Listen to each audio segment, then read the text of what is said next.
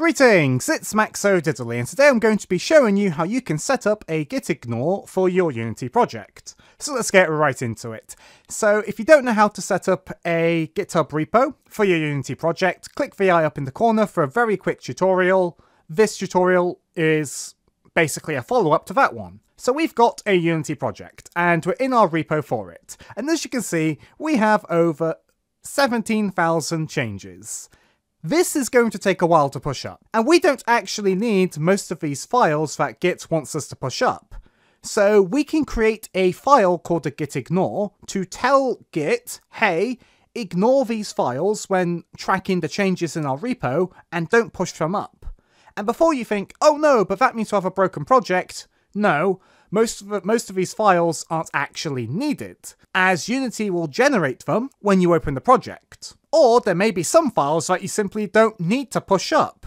For instance, maybe you're taking some screenshots for your game to give to a marketing team. You don't need that on the repo in most cases. So let's get right into how we can do it. So firstly, you need to go to where your Git repo is located. Now, if you're in GitHub Desktop, what you can do is, you can right click on the current repository up here and click on Show in Explorer. And this will open where your GitHub repo is in the File Explorer. Now, we need to make a Gitignore. You might already have a Gitignore if you created one when you made your repo, but I'm going to assume you haven't made one. So you can right click, go to New, then go to Text Document. And what you're going to do is you're going to remove the entire name and you're literally just going to do .gitignore. This will be in the description below if you want to copy and paste in case you don't want to make a typo. But you want to call the file .gitignore. .gitignore is the file extension and there's no name for the file. Once you've got that, click on it and it'll say the file extension name will be changed. You click on yes. So we're going to right click on it, go to show more options, and we're going to open it in Notepad++.